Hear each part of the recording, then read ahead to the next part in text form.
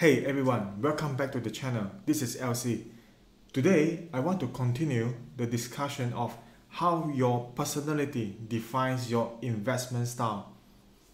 In this video, I will discuss characters, possible strengths, and weaknesses of 4 different personalities: Intuitor, Feeler, Thinker, and Sensor. We will also look into possible investment style an individual may choose based on his or her primary personality. Before we proceed, if you haven't watched the part 1 of this video series, please view the video where you can find the link in the video description. In the first part, I highlighted that 2 fundamental components in successful investment are health and self-awareness. Health is not our focus today, so we skip it. Self-awareness is the key to developing your potential. It brings to a level of understanding the causes and consequences of behavior.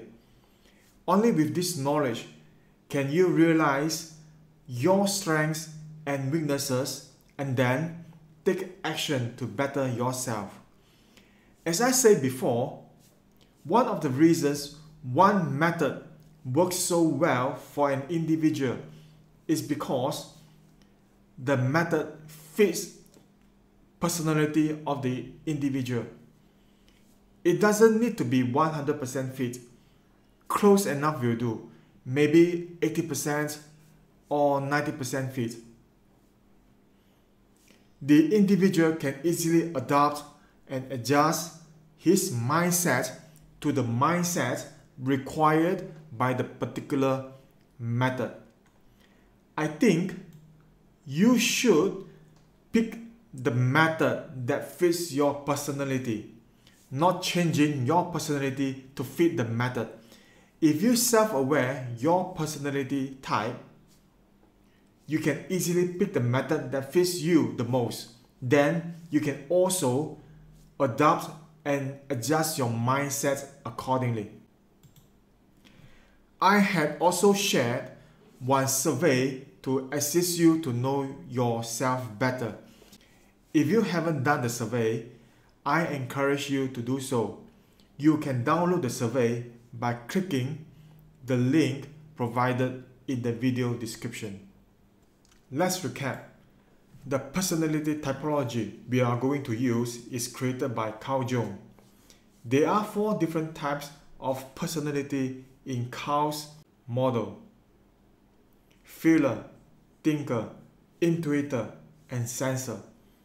Before we discuss this personality in details, I would like to share my personality based on the results of the personality survey. When I am in favorable situation, I am primarily a thinker with sensor attributes. My score in Feeler and Intuitor is not high. When I am in stress situation, the thinker in myself will give way to the sensor. Let's start with thinker. In general, thinker uses logic, analysis, facts, and figures to think and act. They put heavy emphasis on logic, ideas, and systematic inquiry. Thinker finds satisfaction in identifying a problem, developing a variety of possible solutions, weighing them carefully, and testing them. Thinker has good ability to develop systematic methods. Thinker is highly effective in organizing himself and others to research and plan.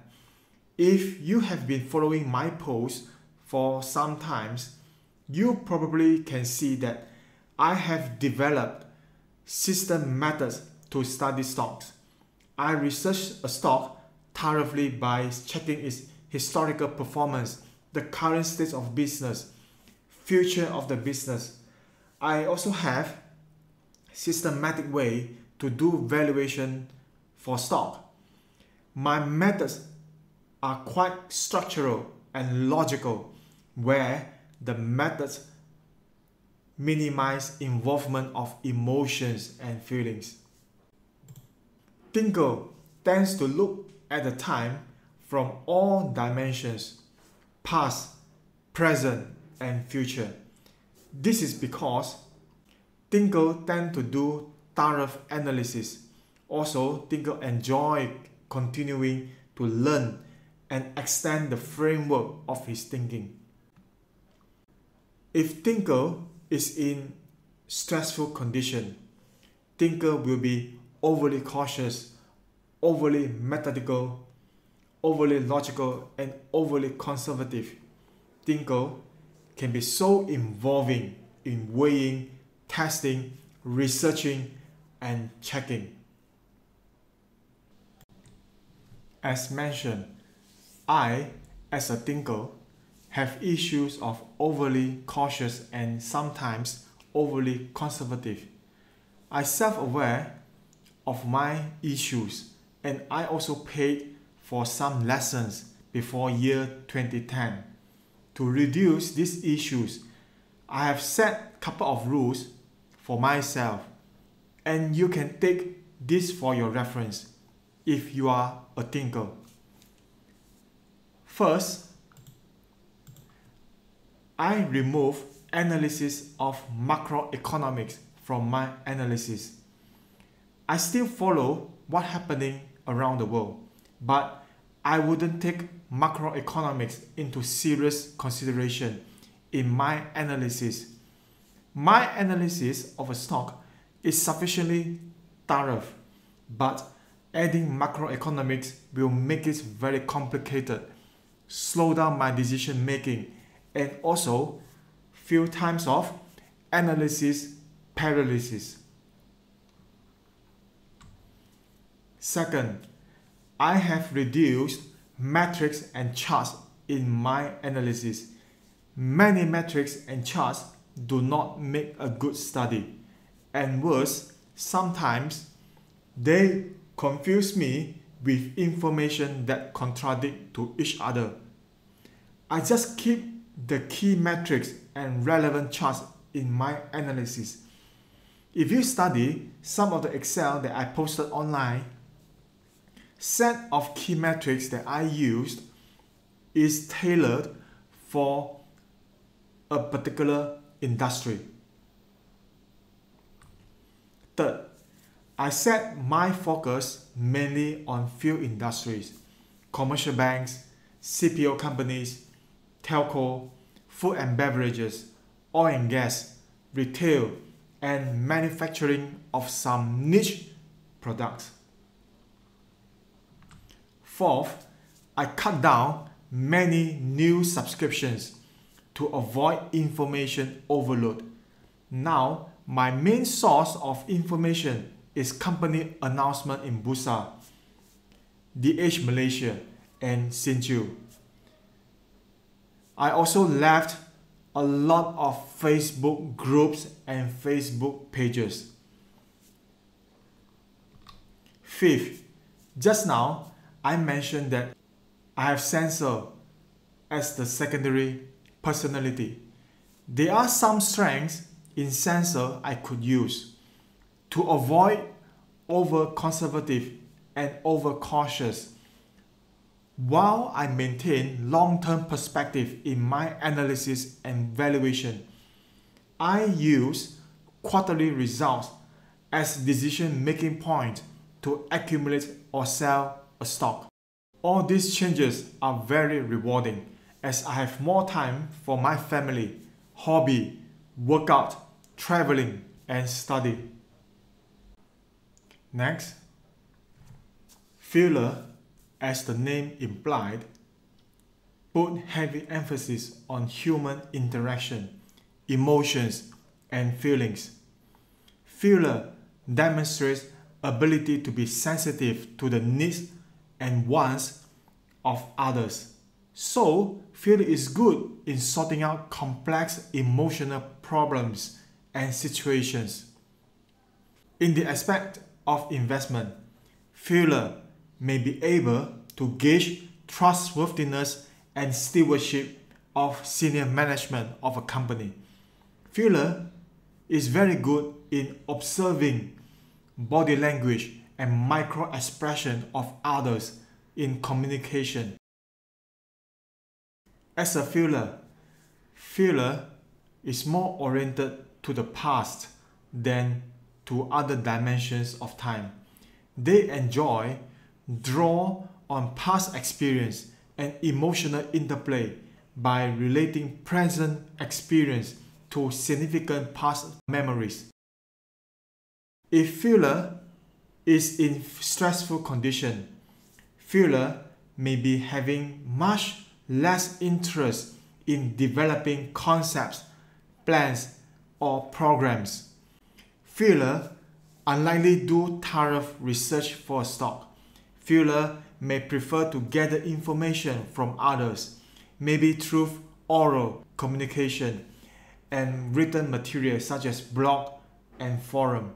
Because of this, feeler may not able to form his or her own opinion because feeler may be easily influenced by others. If you are a feeler, I have few suggestions for you. First, pick and focus on those businesses where you can understand easily.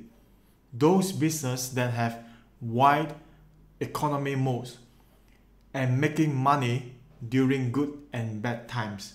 For instance, food and beverages, apparel, and retail companies.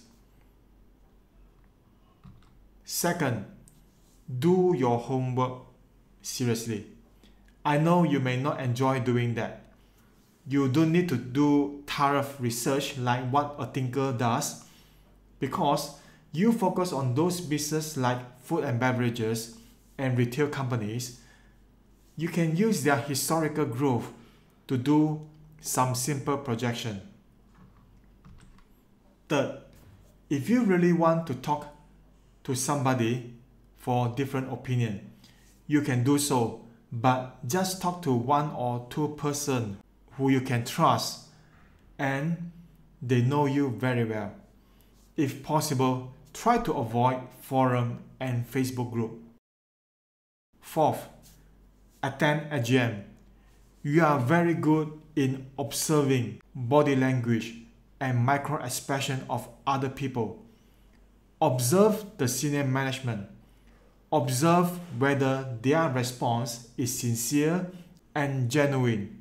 Observe whether they're telling lies or not. Next, Intuitor. Intuitor puts heavy emphasis on ideas, innovation, concepts, theory, and long-range thinker. They enjoy to explore the world of possibilities. Intuitor is typically a fast and deep thinker. They have excellent imagination. They can see relationships between things that many others do not understand or are unable to comprehend. Also, they excel in integrative tasks and situations demanding a long-term view.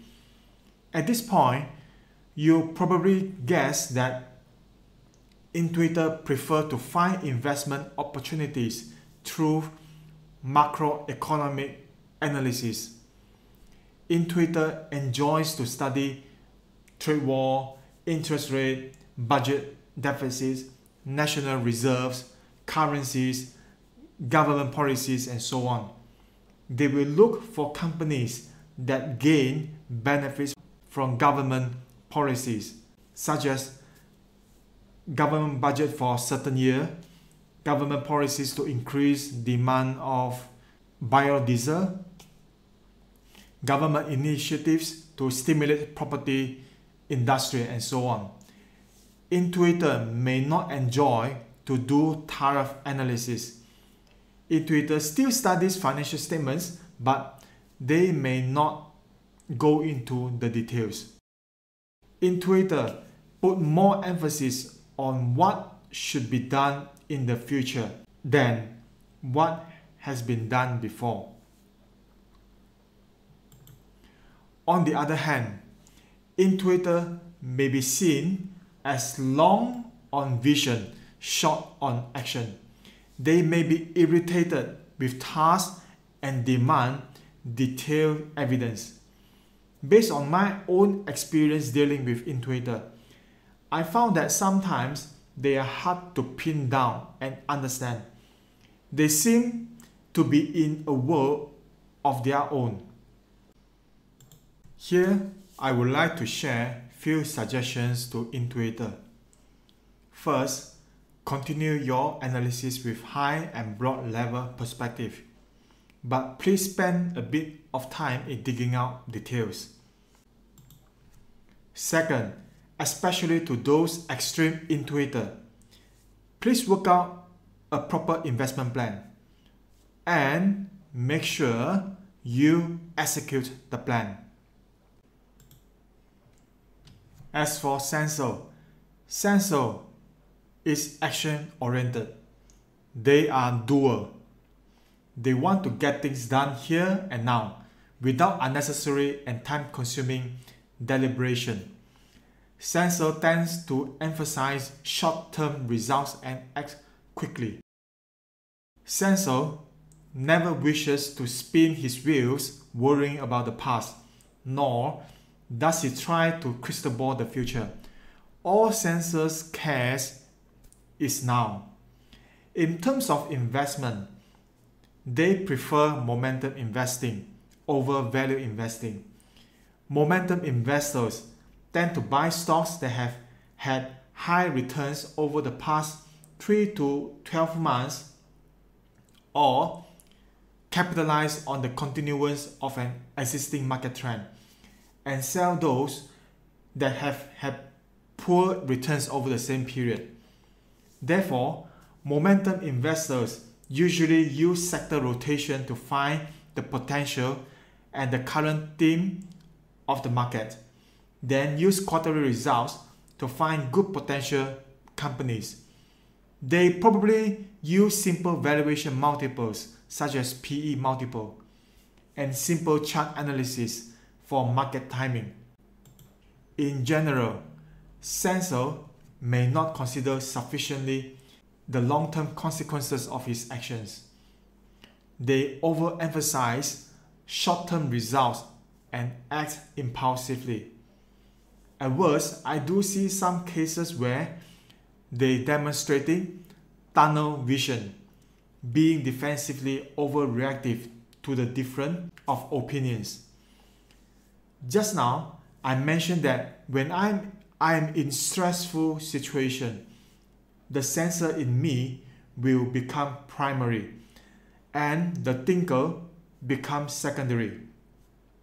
There was few cases I made wrong investment decisions when performance of a business or stock price was very underperforming. For example, during subprime, when getting prices was in range 3 ringgit to 4 ringgit, I accumulated some Genting shares.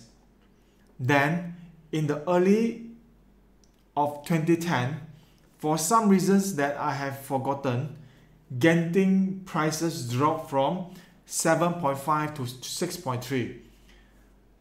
Probably because of stress in life and work, I totally put the long-term perspective into rubbish bin. I sold half of the shares in February 2010. Then after a few days, I just realized that the issues encountered by the business are just short-term. In fact, I should find opportunity to accumulate Genting. If my memory serves me correctly, there are another 2 to 3 similar cases. So, I set a couple of rules for myself when I'm in stressful situation. You can use this for your reference. First, before I make any decision, I will discuss with my wife, as often she will give me different perspective. Second, I will keep my view for 2 to 3 days. After 2 to 3 days, if my view remains the same, I will execute it. Third, I won't open trading platform during daytime. I will only check stock prices when I need to or on the weekend. Now, Google provides a very good feature where Google will alert me if there is any drastic change of price for the stocks in my watch list. Otherwise, I won't check prices until weekend. Besides, I have few suggestions for sensor. First, stick to your investment plan.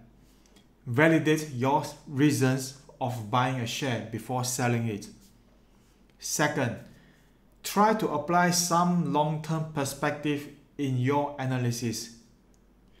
However, I have to mind you though, if you are a momentum investor, don't simply apply long-term perspective when your investment plan tells you to sell. If not, your investment will turn from short or mid-term to very long-term. You know what I meant. No matter what personality you are, you should maintain modus operandi as highlighted here. First, beware of your personality. Always maintain high self-awareness. Intensity of personality in you may change over time, so always do self-reflection. If necessary, you can take the personality survey again. Second, be aware of the situation. Aware the situation you are facing. Are you in favorable situation or in stressful situation? What causes the stress? What are your alternatives? Third, adopt your personality for the situation. This doesn't mean changing your personality. Remember, everyone has different intensity level of personality type. You should leverage strengths in different personality type and identify ways to mitigate your weaknesses. I want to end my video with a quote from Bruce Lee. If you enjoyed the video, give me a like and share it out. If you didn't, a dislike. Subscribe for more, ring the bell, and I will see you in the next one.